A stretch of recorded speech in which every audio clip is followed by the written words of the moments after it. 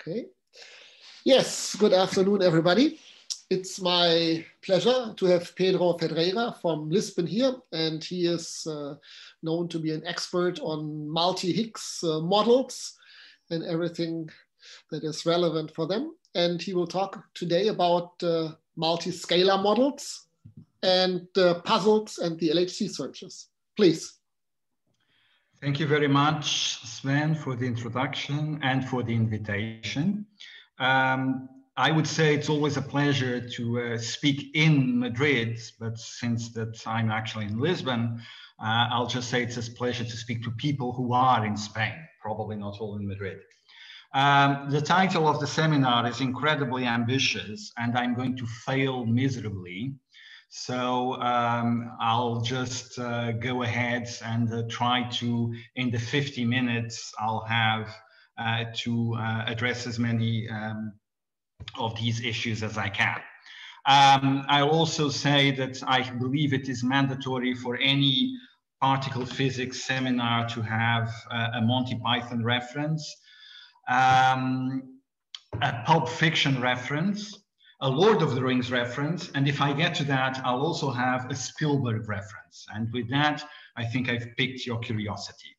Okay, so very, very basic. If there are any students in the room, we know that matter is composed of elementary particles, and we actually know that they are fermions. And we know that their interactions are ruled by gauge bosons, which might not be true for the gravitational force, but it is true for the other three forces. Now, we have a puzzle with all of these theories, which is how do we give them mass? And if there was one ring to rule them all, we have one Higgs to give mass to almost all of them. We know that a photon, for instance, and the gluons have no mass. But to explain the masses of all the other particles, we need to introduce an extra particle in the theory, which is the Higgs boson. And this particle was then predicted in around the 60s, discovered finally in 2012, and we call it the Higgs boson. And as far as we know, it is an elementary particle. It was the latest elementary particle to be discovered. And it does a fantastic job, but we like to go beyond it because there's a couple of questions. Actually, there's plenty of questions for which the standard model does not give an answer.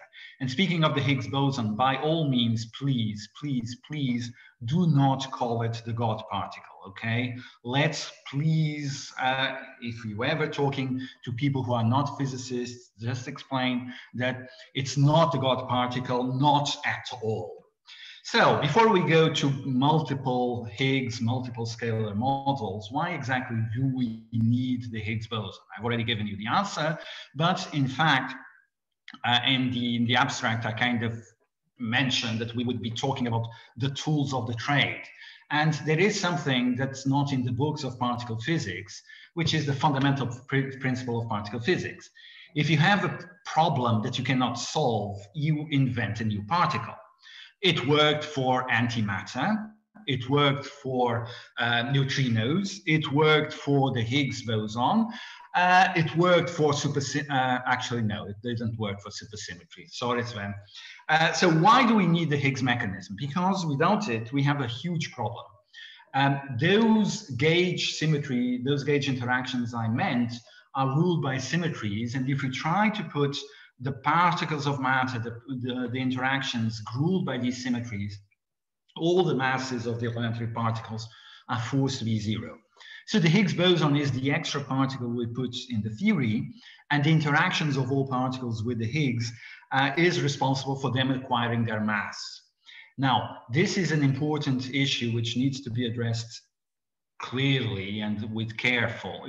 I'm saying the elementary particles, because most of the mass in the universe actually is coming from another mechanism, which is QCD. But the Higgs boson, the other thing is, it explains why the particles have masses, but it cannot explain why they have those masses. The masses in the particles in the standard model are pretty much arbitrary numbers that we use experiments to tell us what they are. So there is a thing here that is open for interpretation and mostly for discovery. Why does the electron have a mass of 0.511 MeV, and why does the top quark mass is 103,000 MeV? Nobody knows. And then there is another issue, which is we know that particles have their mirror images, antiparticles. The definition of an antiparticle is actually the CP conjugate of a given field, in which you use two operations, charge conjugation and parity conjugation, to transform a particle in its antiparticle, so to speak. And this symmetry, which we put in the model, is actually broken. We know it is broken because we know that there is a huge amount, a huge excess of matter related to antimatter. Now, in the standard model, the only source of CP violation comes from the Kabibo-Kobayashi-Maskawa matrix. And as far as we know, that amount of CP violation in the CKM matrix is insufficient to explain why there is so much more matter than antimatter. And by the way, while we're talking about elementary stuff, how do we know that the universe, not just us, but the universe has such a large excess of matter? Well, it's very simple. This is where we are in the Milky Way, and our closest neighbors, sort of, sorry, astronomers, are in Andromeda. And in the middle between the galaxies, it's not vacuum. There's actually quite a lot of stuff there, low density, but there's quite a number of atoms, nuclei, whatever, floating around. So if Andromeda, for instance, was antimatter, we would be seeing huge explosions of gamma rays occurring in the space between galaxies. So why do we have so much more matter than antimatter in the universe? Nobody knows. And another huge puzzle is we know from observations of the movement of galaxies and the behavior of large clusters of galaxies that there seems to be a much bigger amount of matter present in the universe than can be accounted using visible light telescopes as well. We call it dark matter. And what is that dark matter made of? Nobody knows. And this is the beautiful thing about our field, is that you don't have to go very far until you stumble upon answers which are crucial to the understanding of the universe, but to which nobody knows the answer. It's simultaneously fascinating and frustrating because it confronts us with our ignorance. The universe is calling us ignorance. So, Monty Python reference. We've been talking about one Higgs, the standard model. It's a phenomenal theory, despite the limitations I showed you. It's impressive how well it works. Some might say that it works too well for its own good. So why should we be interested in expanding the scalar sector of the model? Well, because we wish to provide answers to some, if not all, of those questions, open questions that I just mentioned. So we discovered this new particle in 2012 at LHC. It has a mass of about 125 GeV. And we have been able to ascertain almost with a great degree of certainty that it's a scalar. It has spin 0, could still be a mixed state, but it's essentially a scalar. And as far as we know, it's elementary. And as far as we know, and up until now, and the amazing job that our experimental colleagues have been doing, everything is compatible with the standard model scalar particle behavior for this thing, which of course is incredibly boring. So I'll be talking mostly about the 2 Higgs-Laborde model, which is my expertise, but many of the things that I'll be talking about with the Higgs model, the 2HDM, also have bearing on other models with extra scalars, and I'll be addressing some of those here and there. And if you want to know everything there is to know, not really, about the 2HDM, there is a physics report by some guys which you might want to read. So there are plenty of extended Higgs sectors. It's not just the 2HDM. You can take the Higgs doublet, and just add some gauge singlets to it. And you can add a real singlet, you can add a complex singlet, you can add two real singlets to it, which is a model favored by a colleague of ours, Sven, Tanya Roberts. So it's either the two real singlet model or the Tanya Roberts standard model, whatever. And then you can just extend the number of doublets, and the sky's the limit. There are 3 Higgs doublets, 4 Higgs doublets, and Higgs doublets.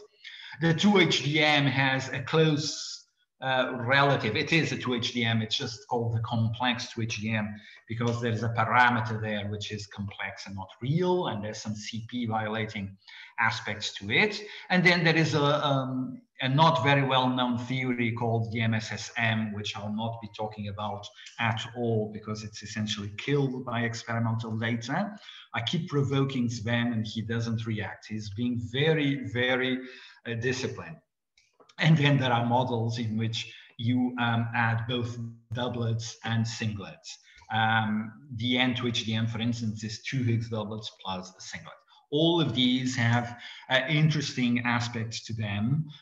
All of these have better or worse conformity to experimental data. All of these allow you to have extra sources of CP violation or dark matter candidates.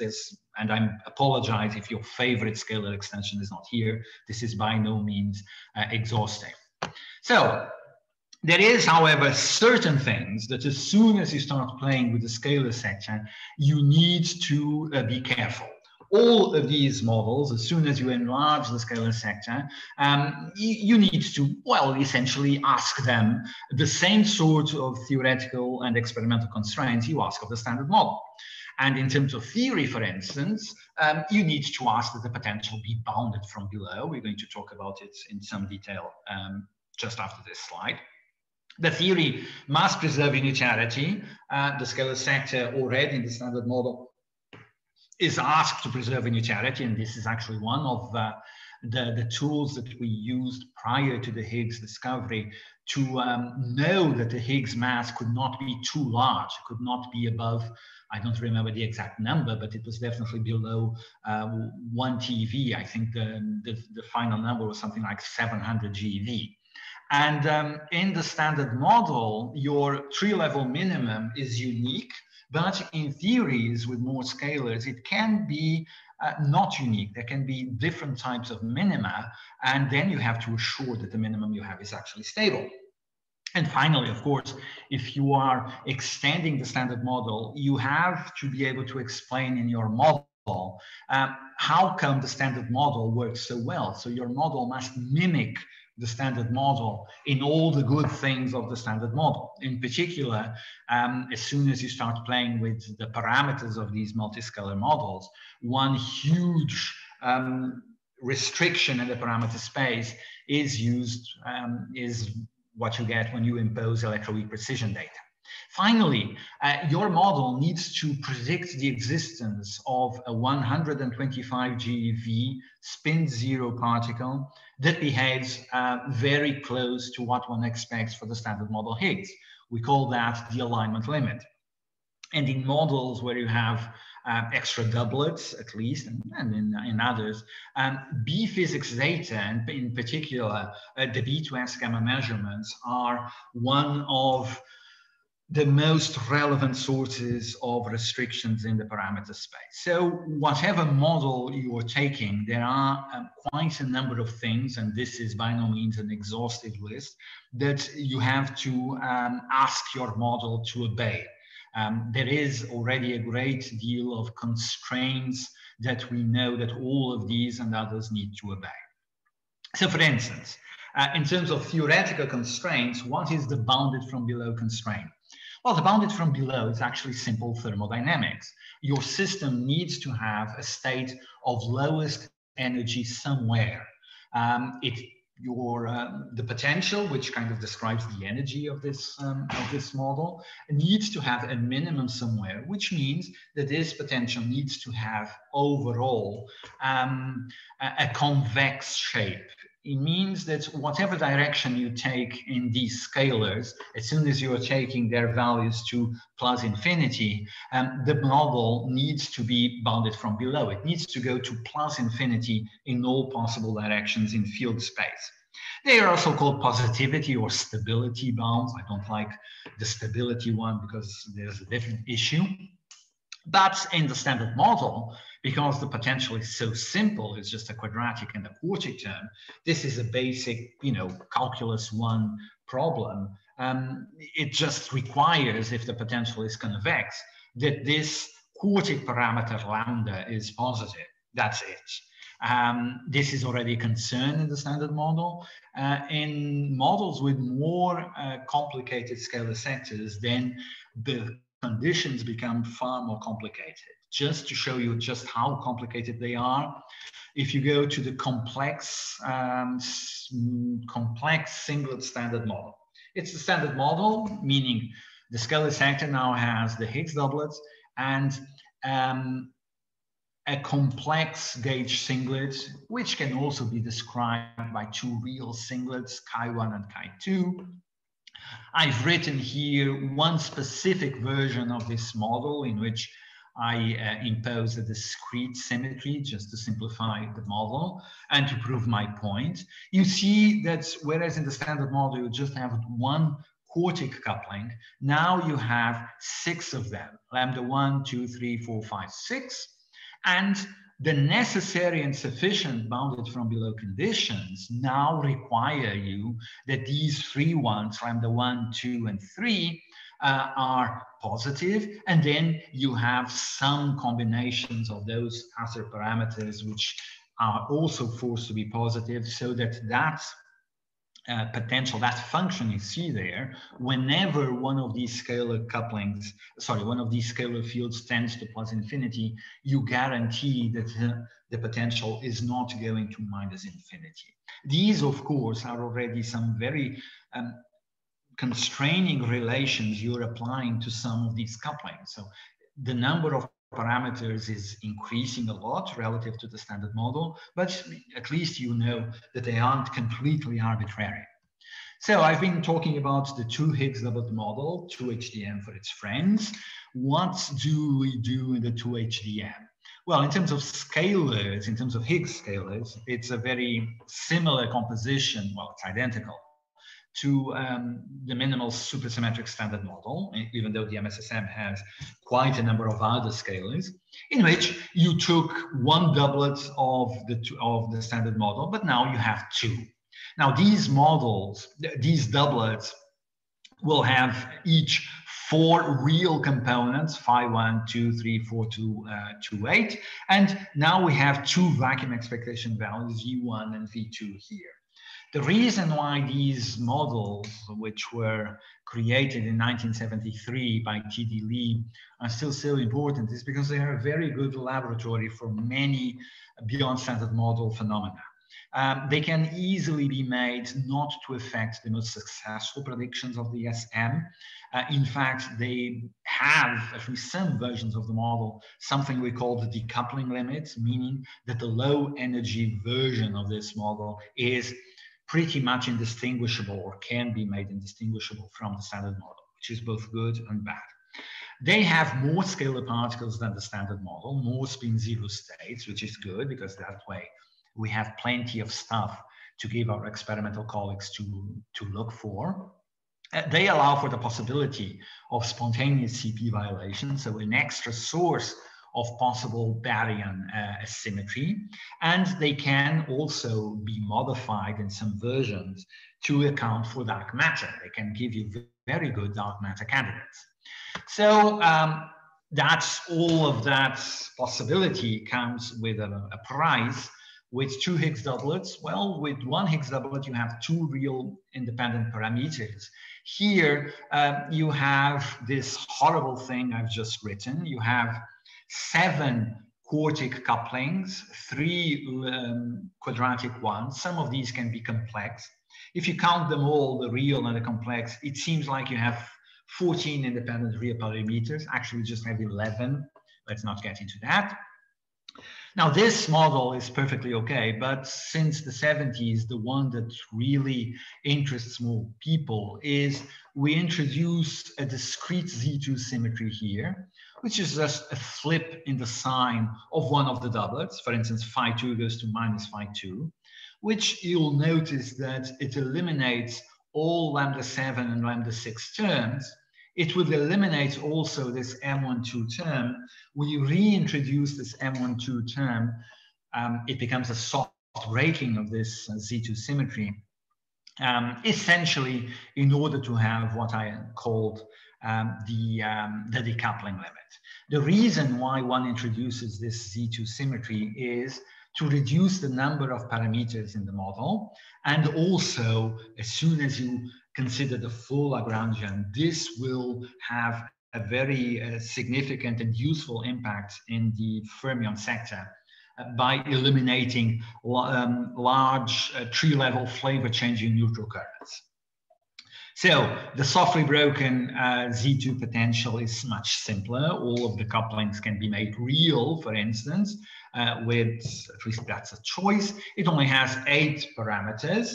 And as soon as you take the fermions into account, then you have several possibilities. The two most interesting and, well, the two most common ones are what we call model 1, in which only one of the doublets couples to all fermions, and model 2, the analogous of supersymmetry, where phi2, one of the doublets, couples to up quarks, and phi1 to down quarks and leptons. There's other possibilities, but this is a consequence of that Z2 symmetry I mentioned. And the reason why we like this, the absence of these flavor-changing neutral currents, is because we know from experiment that these things, if they exist, are extremely small. If they are extremely small, might as well give them a natural way to be zero via a symmetry. So as I said, and this is for a particular case of CP conservation, you have more states to discover.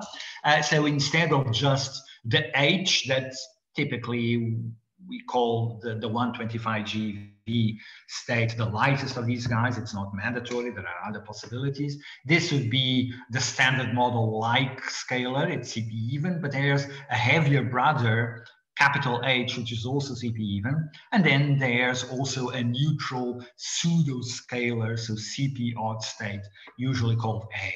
And the reason why one of them is, two of them are scalars and others are pseudo-scalars, how do we know this? Well, we have stuff like, for instance, that these two guys can decay to 2 Zs and 2 Ws, but a pseudo-scalar, at least at tree level, will not decay to 2 Zs and 2 Ws. There are the differences, but that's that. We also have a charged scalar present, which is very important for this model.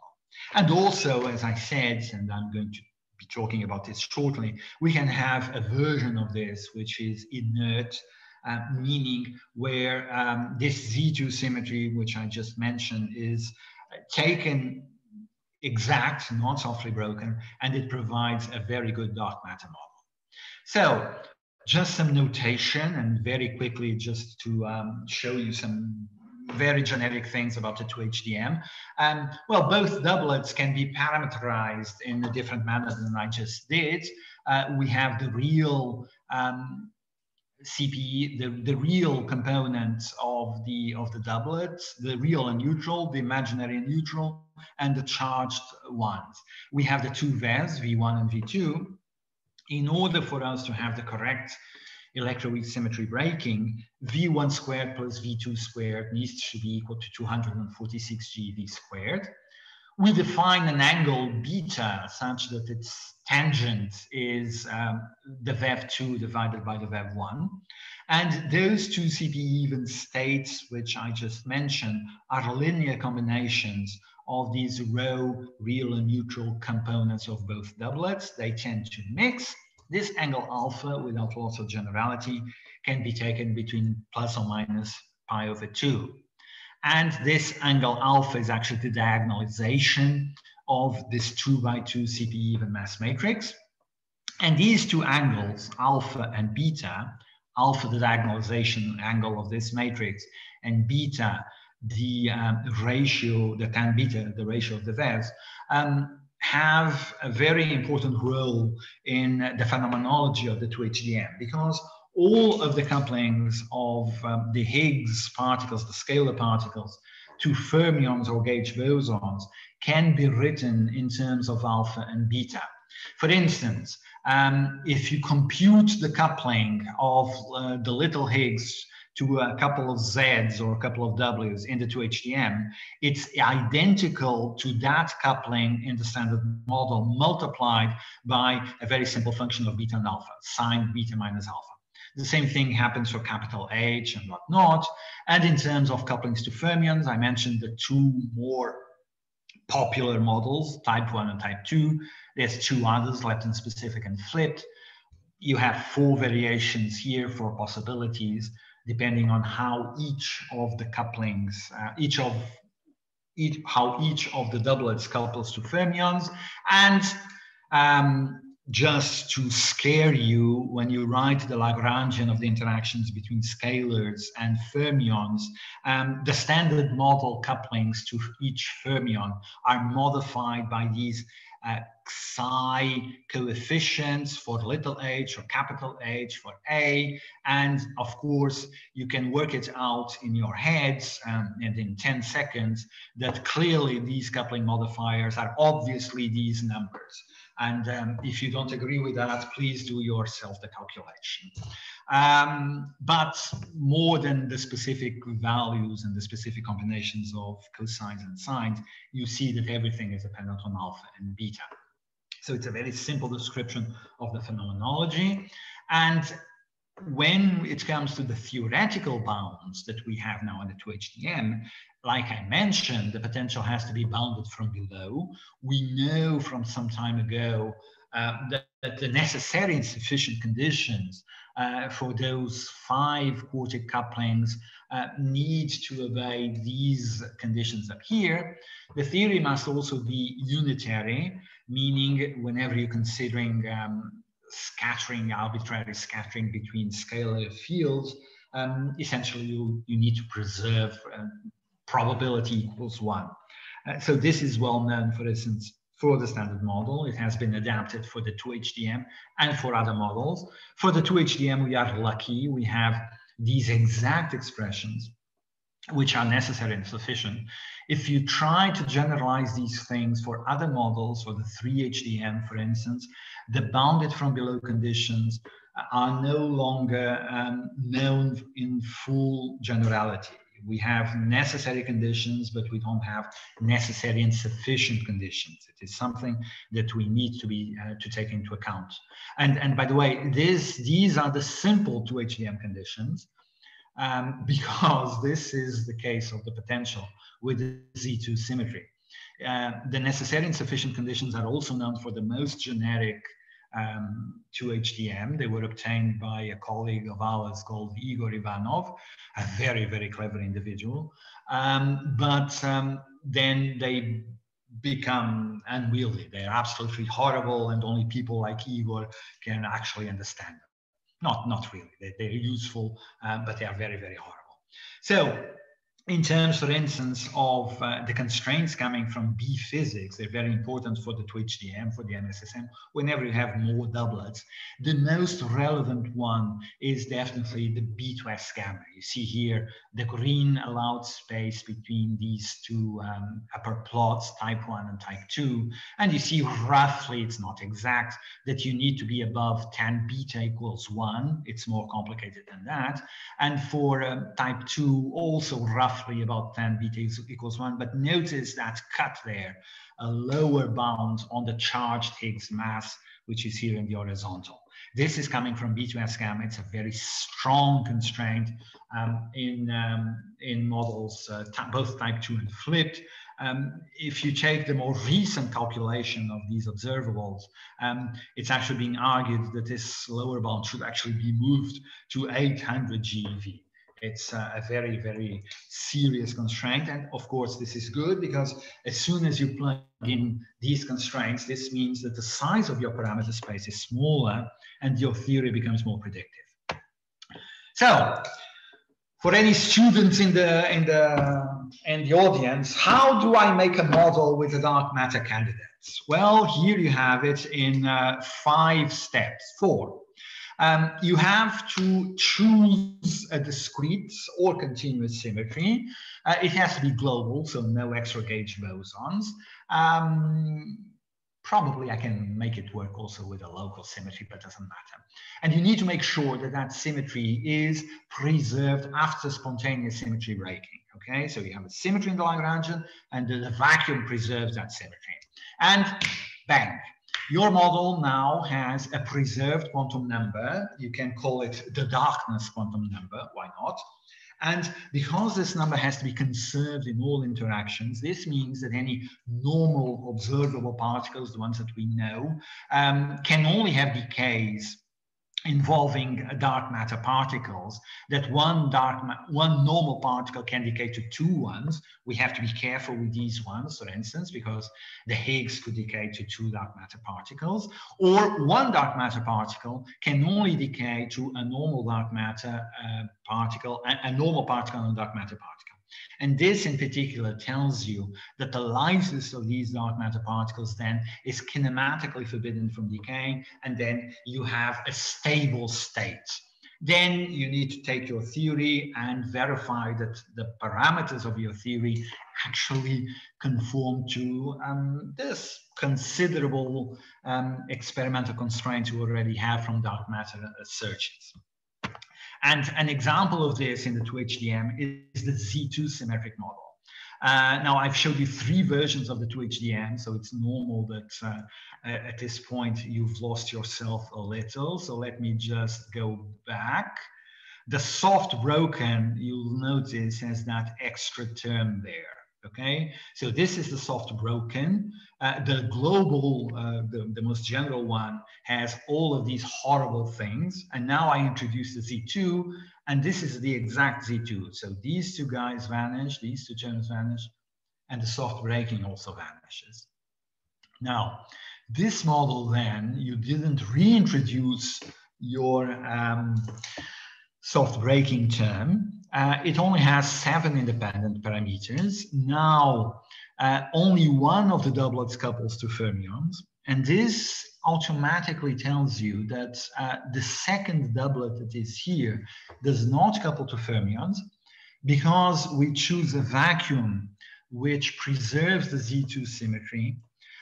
This means that the second doublet also does not couple. It has no triple triple couplings to gauge bosons. So none of these guys, none of these states from the second doublet can decay to 2 Zs, for instance. And so this gives you naturally, ruled by a symmetry, very good dark matter candidates. And typically one takes the lowest mass, the lowest neutral guy, both scalar or pseudoscalar, either scalar or pseudoscalar. Oh, look, Mark Scher is present. I wonder who sent him an invitation. And then you have a very good dark matter candidate here, which we typically take as the lightest neutral guy. So why should we bother? Because of all these reasons why I told you, this is a very simple, very elegant dark matter candidate. The parameter space, and this is good, is already very, very tightly constrained, both from relic density data and relic abundance and direct searches, I think. But precisely because the model is already so constrained, this makes it very likely that, you know, if something, if our observations become more precise, we can even exclude it. And this is good because currently we have too many models and not enough data. So, second Lord of the Rings reference, my personal taste in these things is to study the vacuum stability of the 2HDM and actually of multiple scalar models. This is how I pay my bills, essentially.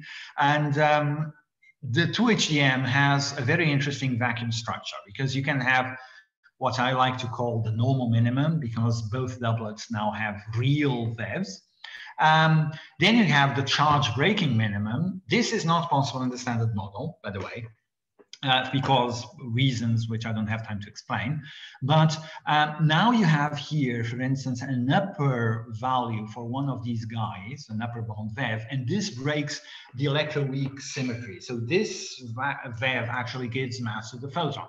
And you can also have, as I've been saying, spontaneous CP violation, in which there is a relative sign, a relative phase between both VEVs. And this can actually break CP. It's not mandatory, it's more complicated than that.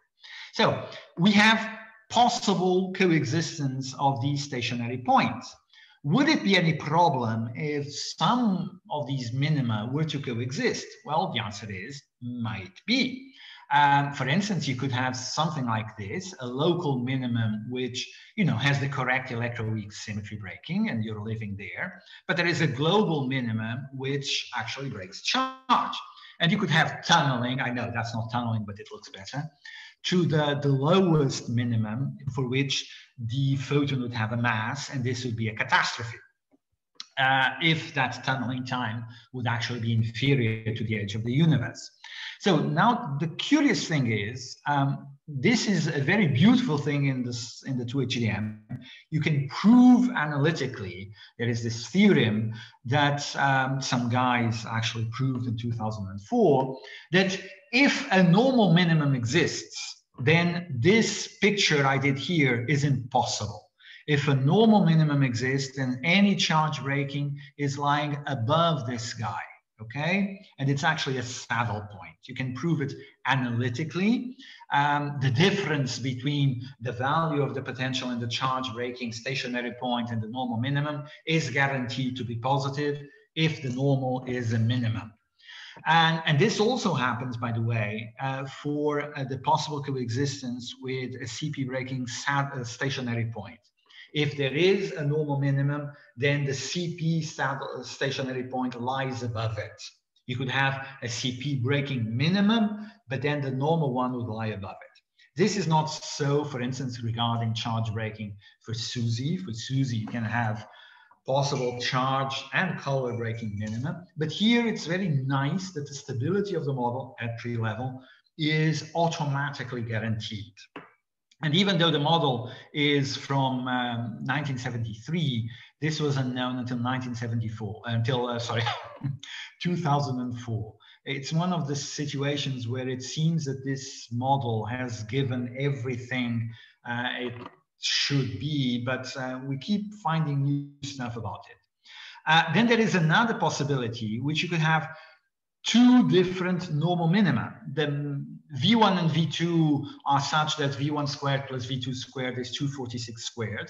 But there is the possibility that you have two minima with different depths in which also normal VEVs occur, real VEVs occur, but for which the value of the double mass, for instance, would be completely different. And now this is different. Now they can coexist. And you could have the situation in which we are lying here and the W has a mass of 80 and the top has a mass of 173. And then suddenly you could tunnel to also electroweak breaking, but for which the VEVs would be different. And this is not something that we can choose the parameters. This is something that occurs very seldom, but every now and again you choose parameters such that it occurs. We call it, with tongue-in-cheek, the panic vacuum. And blah, blah, blah. Also, we have an analytical expression for why this must occur, or when this can occur. And given that I have 12 minutes, let's start talking about I give you 15. Give me 15. How generous you are. Thank you very much.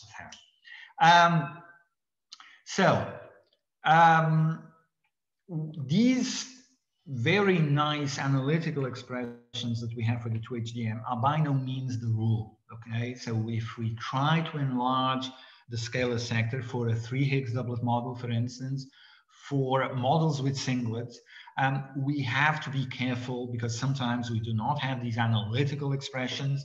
Vacuum stability is no longer guaranteed as it is in the 2HDM. So we need to be very careful when we're doing parameter scans of these models. to make sure that a combination of parameters, which seems to give a good phenomenology, is actually in agreement both with all theory constraints and all experimental constraints. And by the way, still talking about vacuum stability, this simple picture, for instance, in which you have these tunnelings, this really is only problematic if the tunneling time between the two minima is inferior to the age of the universe. And this is a very complicated calculation. It can be done, but it has to be done numerically. And for instance, for the 2HDM, we get these nice color plots. My Italian colleagues said that they look like flags of a new country. We baptized this country Decadonia, because it's all of this has to do with the decay from one vacuum to the other. And this is for a specific region of parameter space. Let me just show you briefly that all of these points are in particular possible, but out of all of these regions of parameter space, here you have the lambda 5 coupling as a function of the pseudoscalar mass as the soft breaking coupling. The only actual dangerous points for which the tunneling time between two coexisting minima is inferior to the age of the universe, for this specific values of the couplings here, would be the red bands. Okay, so all the other couplings would a priori be okay. Conceptually, it's not very interesting to know that your model has a deeper minimum somewhere, but a priori you would be okay. And this can also be applied to the next to 2HDM, and there's some interesting implications for the parameter space of this model. Here, for instance, this is the gamma Higgs signal strength, which I'll define in a couple of slides. So this is what's observed at the LHC as a function of a charged Higgs mass. So for instance, if you had a charged Higgs mass of 400 GeV, and this mu would be a bit above 1, so 1.05 or 1.10, this model would actually be excluded, because the theory constraints would tell you that, hey, there you are in a position where you actually have a dangerous minimum. There is tunneling to a deeper minimum. So this is also valid, even though here we have to do a lot of numerics in more complex cases. So let's now talk about something which is not sufficiently appreciated by many people, I think, both by theorists and sometimes by experimentalists. Experimentalists don't realize just how important it is what they are doing. We are in a situation currently in which the LHC is producing fantastically boring results. They are fantastically precise, but they are incredibly boring because they don't show any real signs of deviations from the standard model.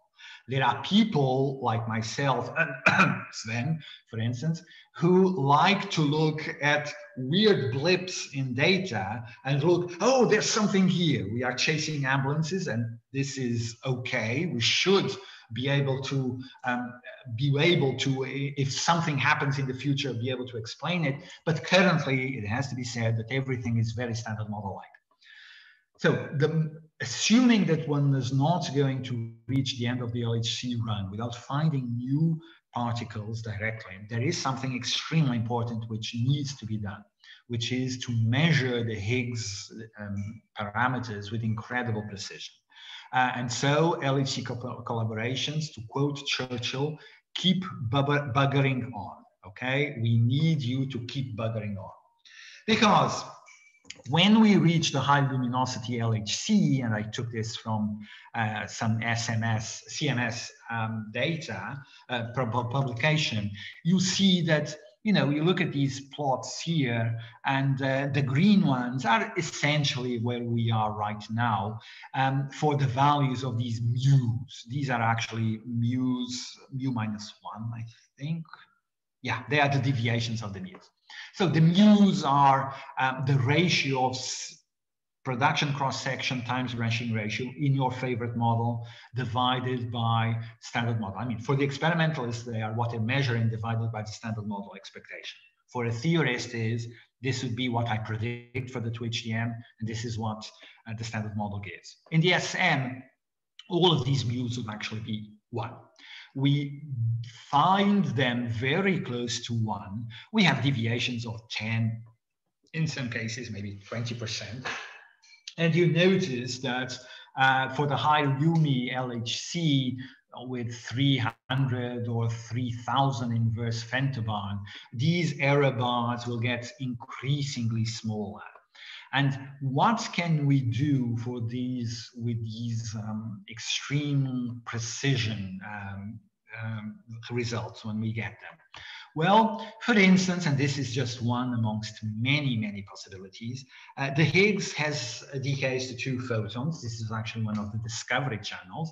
And this is a very interesting channel because the only standard model diagrams contributing to it are the first 3 I'm showing there. All the others, you'll notice, involve a dashed line going around in the loop. And this is a charged Higgs. In supersymmetry, for instance, there would be other contributions. And so this is actually a very sensitive probe to loop effects. It's the astonishing thing that when we discovered the Higgs at the LHC, it was actually a 2-loop, so to speak, effect, because it was most of the cross-section comes from a loop involving gluons, and this decay is a loop involving the Higgs.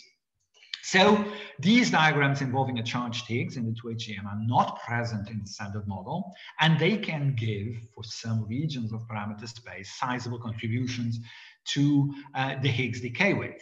And here I just played a game. I generated in my code a bunch of numbers which comply with the current precision data.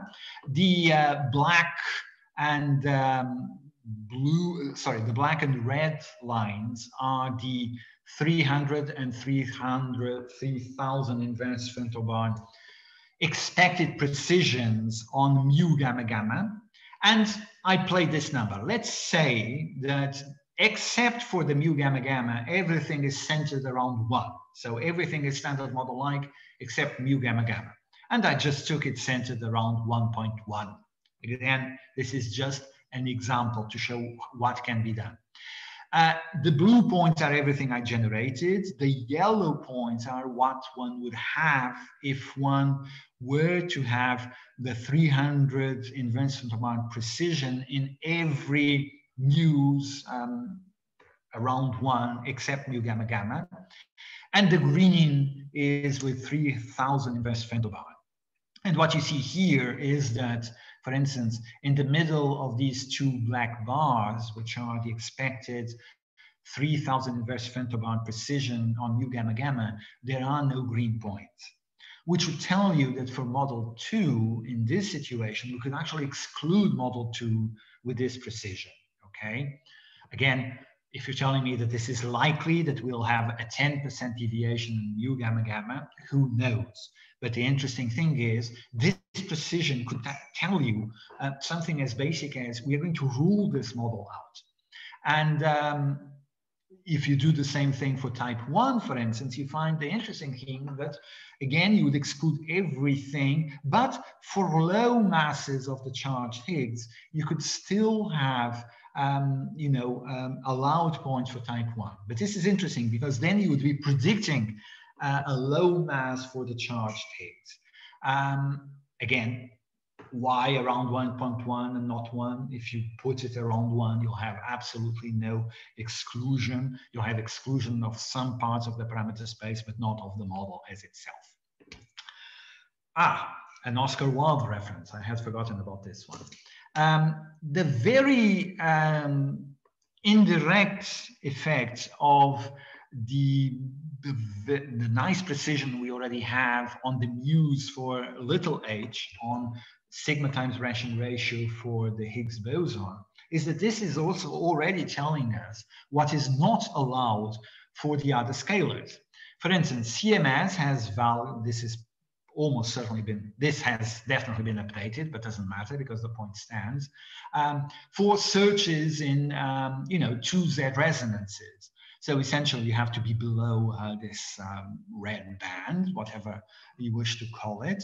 And if you now try to, let me, take the current little Higgs data and generate a bunch of 2HDM plots and see what the 2HDM is predicting for the production of the heavy CP even Higgs, and then it's decay to 2Z and then 4 leptons.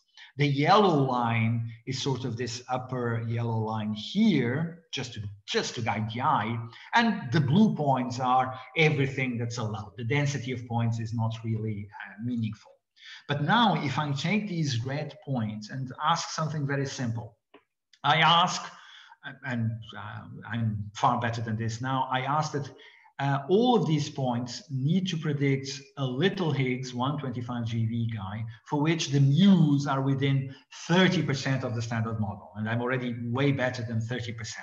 And you see just how many of the blue points vanish, okay? The precision on little Higgs is already curtailing a lot of the available parameter space that otherwise you might have. This is important.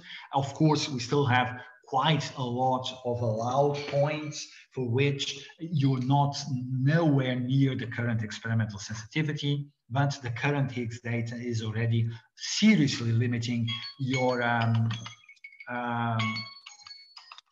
oops, sorry, my chronometer just told me my time is finished, +5. And if you look at it for other channels, you'll see similar things, although of course not all observables. You could still have, and this is nice, you can still also use the current searches to put constraints on your model. For instance, the searches for both the scalar and the heavier pseudoscalar to tau tau, for instance, will eliminate portions of your parameter space. So the searches are already excluding also the parameter stuff. And very, very, very quickly, some of the stuff I have been working on recently. Not all of this is theory. We have these models, so let's go ambulance chasing and try to fit excesses that our experimental colleagues do not like to call excesses. But whenever a theoretician sees something like this, ooh, it's going above the yellow band, that's an excess, there's something there.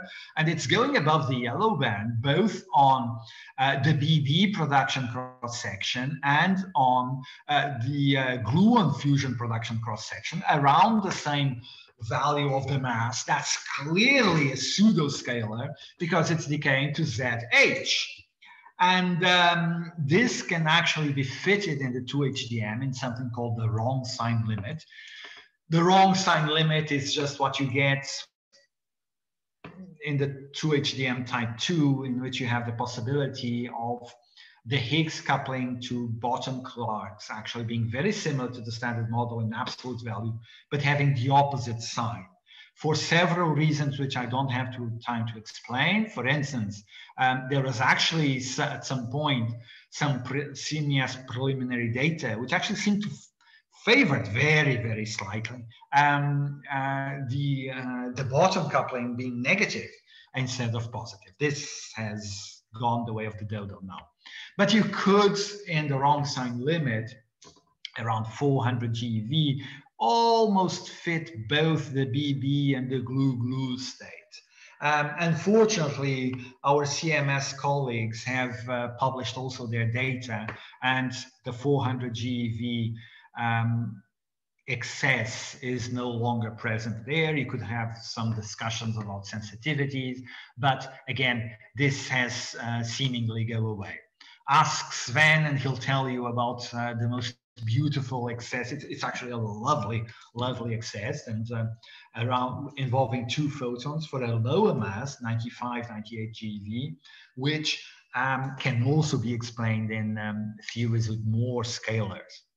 But the important thing here is, okay, we're not claiming discovery. We were not claiming discovery. This game is important for us to realize just how much our favorite models can or cannot explain. If tomorrow there is an excess, these are sort of stress tests in our data. And by the way, I do think that ZH and WH production channels are very, very possibly interesting, because one of them could be, if there is some excess, the possibility of a pseudoscalar, and the other one a charge scalar. Then very recently we did this version of the NEM2HDM with both CP violation in the scalar sector and dark matter. But the CP violation, this was more like a theory exercise to see if we could do it. The CP violation was all in the dark sector. And the title of the paper was CP in the dark, and I managed to get that through my German collaborators, Maggie, without her realizing it was actually a Lord of the Rings reference. I won't have time to discuss it. It's very interesting. It's something that would actually have some contribution to a triple gauge couplings, anomalous triple gauge couplings. Unfortunately, the sensitivity to discover these things is beyond our current dreams, but it's an interesting model with both CP violation and dark matter, and the CP violation is actually in the dark sector. And given that there is much more dark sector than what we actually know, this could be interesting. And finally, these tree-level flavor-changing neutral currents I mentioned are problematic, but there are models in which, with some extra symmetries, they can be made naturally small. And if they exist, and with Luís Lavoura here in Lisbon, we were trying a model to explain the strong CP problem. We could have interesting stuff in which some of these particles, the extra scalars, could actually have exotic decays for a single top and a light up type quark. They would be rare, but this, I think, would be a very, very clear signature, because you'd have a top jet, and essentially in the opposite hemisphere, a very light non-bottom jet. Something to think. So, conclusions. It's an exciting field. We have to fight the feeling that everything has been done because the Higgs has been discovered and we haven't yet discovered anything else. We are being far too impatient. It took us 50 years to discover the Higgs. This is not supposed to be easy. The extra particles, if they exist, of course, can take a lot of time. But the important thing is the precision data of the Higgs towards the end of the LHC and beyond will tell us maybe indirect evidence of the presence of extra physics, of new particles. And there is something that, you know, we are facing the unknown, and we need better ideas. All of these are ideas which have decades. Why not new stuff? Definitely, as long as it works. And I promised a Spielberg reference, and here it is.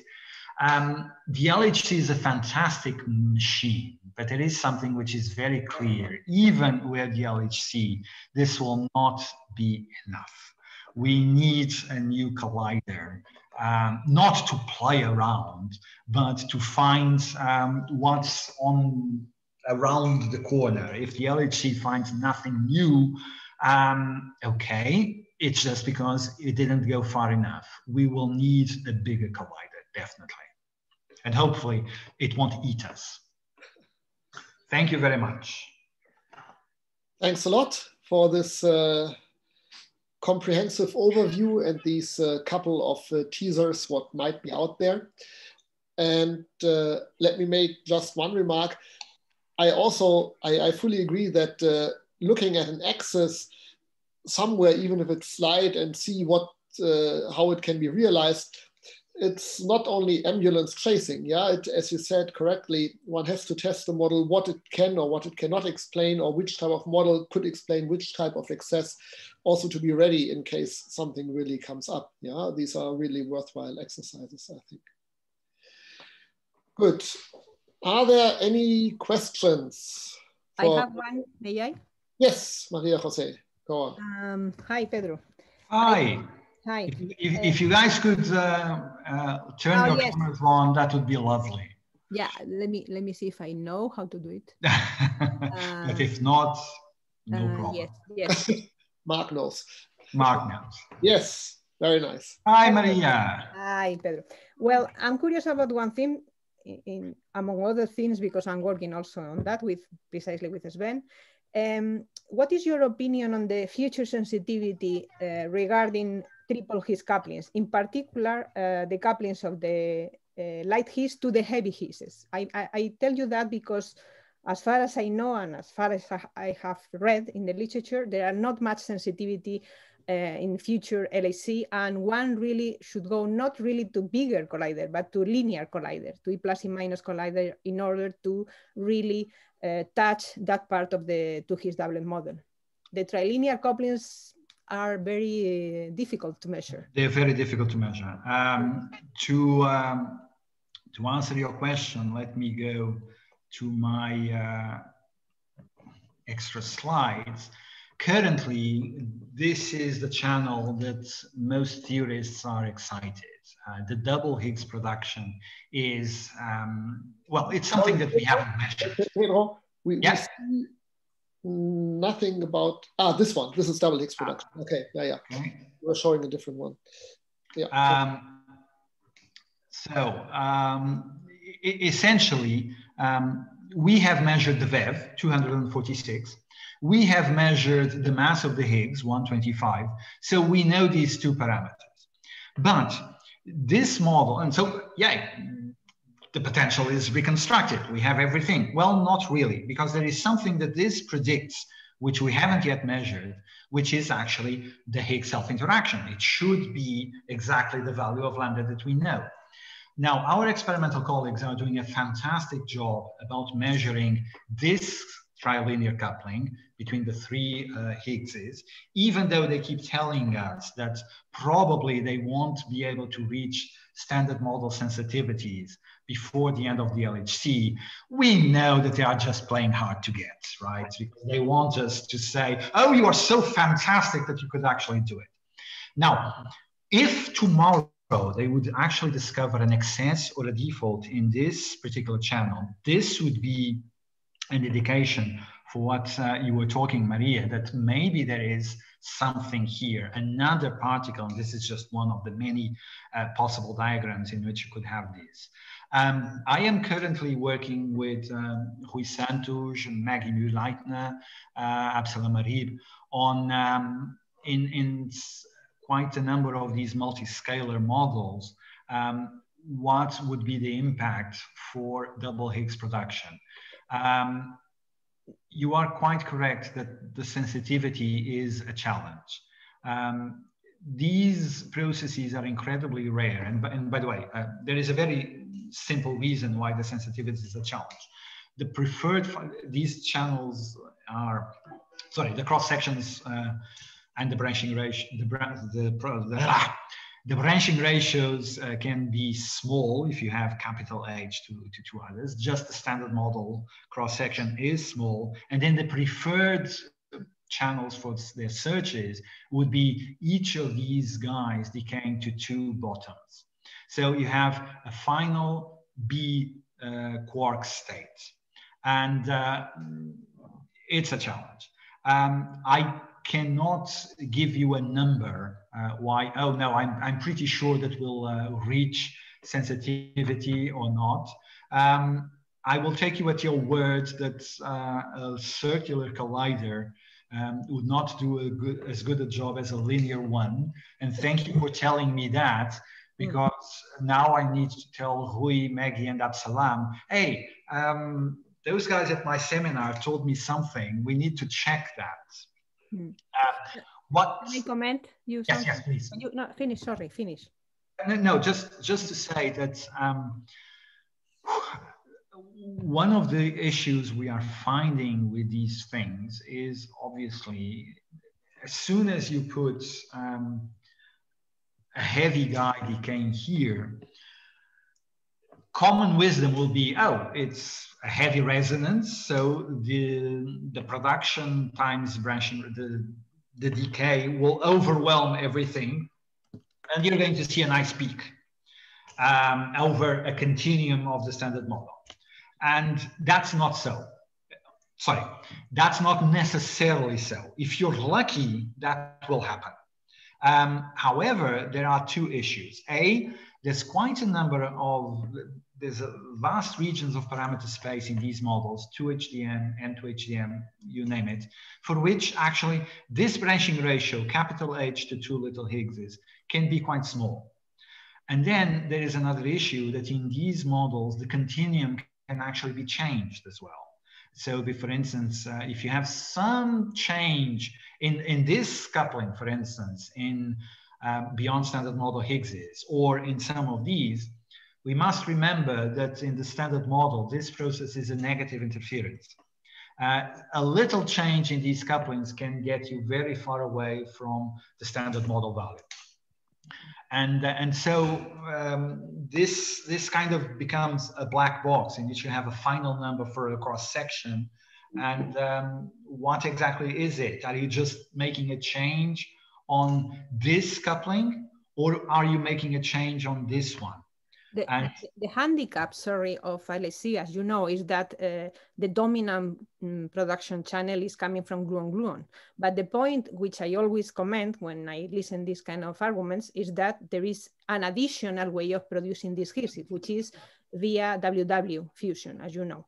And in that case, you can isolate better the sensitivity to the lambdas. I always comment this because I know that at LHC is really dominated by gluon-gluon, but it's not negligible, and I'm sure it will be studied for the LHC also, the sensitivity to these lambdas via WW, the production of two Higgses via WW fusion, because they come with additional missing energy and so on, and jets in the forward direction and so on, and that could access to the lambdas, not only the ones you are mentioning, but also the other lambdas, like two heavies with respect to one Higgs, I mean, coupled to one, etc., etc. In fact, these kind of strategies are the ones that are done in the linear colliders, because then you don't have the gluon-gluon fusion and you have the WW scattering as a unique and dominant channel to produce the two Higgses.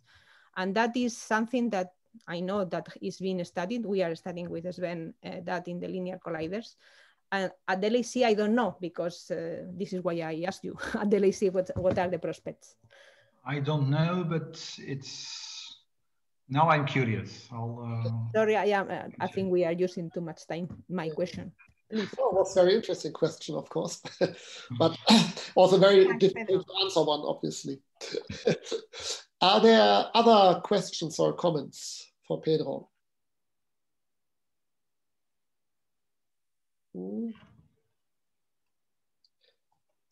Let me ask a more general one. You were introducing, of course, the 4 types of the Twiggs-Dubbelt model. And also you concentrated mostly on type 1 and type 2, and also my papers were concentrated on those. But I always have the impression this is some unjustified prejudice. Or do you see any theoretical reason why type 1, type 2 should be preferred over 3 and 4? Or... There's absolutely no reason. The thing is that they're actually split into categories. If you just look at the quark sector, then type 1 and what we call, I think it's type 3 or lepton specific, behave pretty much in the same manner. And type 2 and flipped the same way. Now, the lepton specific and the flipped have specific lepton behavior, which is very, very useful for some things. So definitely, as soon as you start looking into the lepton sector, then you will want to arrange to go to the other two. But as long as you're only in the hadron sector, so you know, they fall under these two categories. I should also mention, given that Professor Mark Scher is present, that there is a version or an extra version called the muon-specific model, which has a very nice flavor-violating symmetry without flavor-changing neutral currents, which was a surprise to me. We did this cute paper a year ago or something, which allows for the possibility of an enhancement or suppression of the muon production, of the muon branching ratios of the Higgs, of the 125 GeV state. So my general answer to you, Sven, is this is not necessarily a prejudice, in the sense that if you're only worried, and at this point, I mean, with the tau-tau branching ratios of the Higgs already measured, this becomes an issue. We need to start looking at what exactly is being predicted for the couplings to the taus. And in the future, when we have the muons also with sufficient precision, this will allow us then to discriminate between the several models.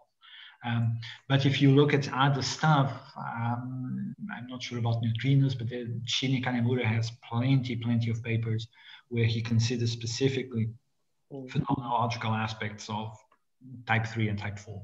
Okay. I think Mark wants to add something, yeah. Just to answer Sven's question, I think to some degree, the reason people prefer type 1 to lepton specific and type 2 to flip is an old hangover from SU5, when the downs and the leptons were in the same representation. And so that kind of lets people think that they ought to kind of go the same way. Okay. I think that's just an old-fashioned prejudice. I don't... Maybe I'm too young for this. Oh, thanks a lot. It's a very interesting argument. Very good. Okay. Are there any other questions for Pedro? No? Okay, then thanks a lot for this. Thank you very much for the invitation, Sven. Thank you very much for the questions. And, you know, keep safe. It's the only thing I can tell you. We'll meet again in 3D. Yeah? Yes. Okay. In 3D, but in person, okay? Yes. I don't want holograms. I want to go to Madrid and eat ham, okay? Yes, we will do that. We will do that. Okay. Bye-bye. Bye-bye.